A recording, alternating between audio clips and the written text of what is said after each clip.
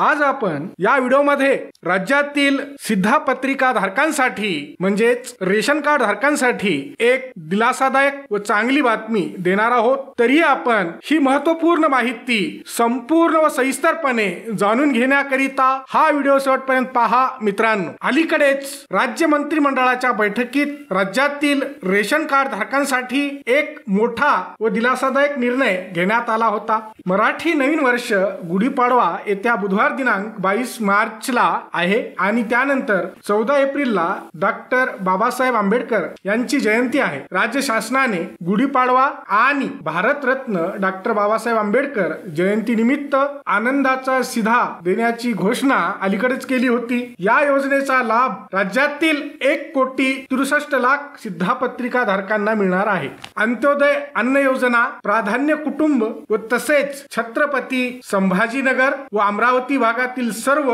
आणि नागपूर भागातील वर्धा अशा 14 शेतकरी आत्महत्याग्रस्त जिल्ह्यातील दारिद्र्य रेषेवरील केसरी शेतकरी शिधापत्रिका धारकांना 1 किलो साखर, 1 किलो रवा, 1 किलो चना डाळ आणि 1 लिटर खाद्यतेल असा आनंदाचा शिधा गुढीपाडव्यापासून पुढील 1 महिन्याच्या कालावधीसाठी ई पॉस द्वारे 100 रुपये प्रति संच अशा सवलतीच्या किमतीत म्हणजे सवलतीच्या दरात दिला जाईल। ई पॉस ची व्यवस्था नसलेल्या ठिकाणी ऑफलाईन पद्धतीने हा शिधा वाटप केला जाईल। हा आनंदाचा शिधा रेशन कार्ड धारकांना देण्याकरिता आवश्यक शिधा वस्तूंची खरेदी करण्याकरिता महाटेंडर्स या ऑनलाईन पोर्टलद्वारे 21 दिवसांऐवजी 15 दिवसांच्या कालावधीत निविदा प्रक्रिया राबविण्यास मान्यता देण्यात आलेली आहे। राज्य शासनाने घेतलेल्या निर्णयानुसार दिवाळीप्रमाणेच मराठी नवीन वर्ष म्हणजेच गुढीपाडवा आणि डॉक्टर बाबासाहेब आंबेडकर जयंतीनिमित्त राज्यातील शिधापत्रिका धारकांना आनंदाचा शिधा दिला जाणार आहे।